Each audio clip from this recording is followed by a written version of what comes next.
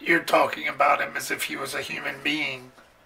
That part of him died years ago.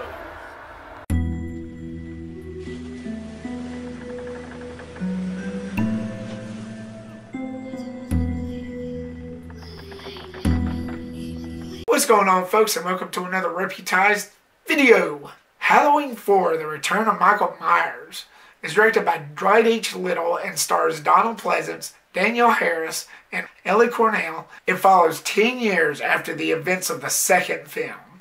Michael Myers has been in a coma this whole time, and after learning that he has one living relative left, his little niece Jamie, played by Harris, he returns to the quiet streets of Haddonfield, Illinois, to kill his niece. This really brought Michael back in style. After the last one, a lot of people was begging the studios to bring Michael back, and they did. The casting was done well. As usual, Pleasence plays an excellent Dr. Loomis.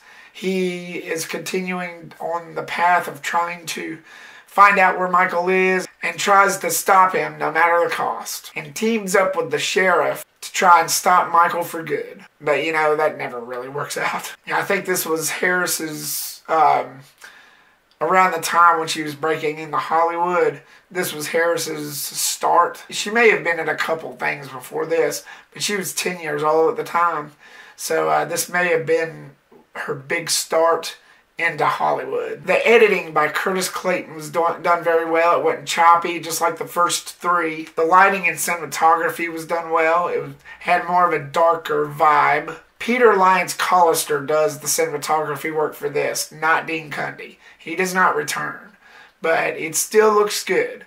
Like I said, it gave that dark vibe, and he really lets you know when something bad's really going to happen, because it's like really gritty and really dark. Alan B. McElroy's script was good.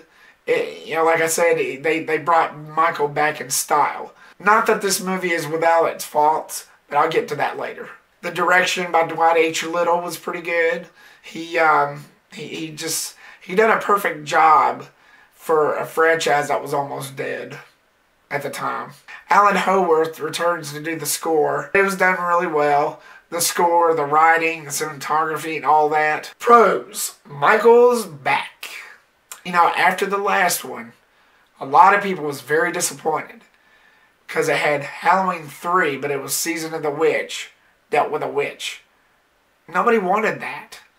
So, they created a good idea, the studio did, to bring Michael back in a big way. And this was more memorable. It's creepier, even a little creepier than the second one, but I won't go that far. But it was still good for what it was. And the cons. Michael's mask. It wasn't as good as the first two. He finds it at a Halloween shop while Jamie's shopping around for her Halloween costume and just puts it on when he does. It doesn't look that much creepy. It's kind of a joke, really. It's not even the same mask that they used in the first two. Of course, I don't think they could because it was probably decayed by then. It's been a decade. So. But the mask wasn't all that memorable. It was just not. It was not good. They could have devised a better mask for Michael to wear. Final thoughts: this is a very enjoyable sequel, especially for an iconic character's return. It was a good watch, and I'd recommend it for any horror fan out there. I'm going to give Halloween 4, The Return of Michael Myers, a B+. Stay tuned for my review for Halloween 5, The Revenge of Michael Myers, coming to you soon. Share this video, like, subscribe, and get reputized. Peace the rep out.